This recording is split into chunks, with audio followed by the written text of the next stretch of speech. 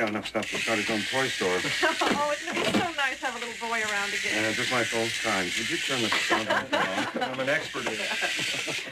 Honey, you going to pick Joseph up at the nursery? He's not there this afternoon. Melissa has him. You've been spending a lot of time with her lately? She's his mother. Honey, has it occurred to you she might be using Joseph to get to you? I'm really grateful for the chance to move back home. I'm sure it'll be the best for both of us. But I've still got to make the decisions for Joseph and me, okay? I want to see you get hurt, that's all. I won't. So what I've been through, it would take a gigantic catastrophe to hurt me now. So you're wearing your wedding ring, huh? Leave him alone.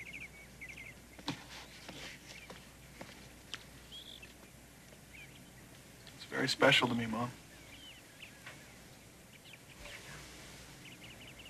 I'll be okay. Okay. Thanks for your help. First, we want them out on their own, then we want them back. We're doing the right thing.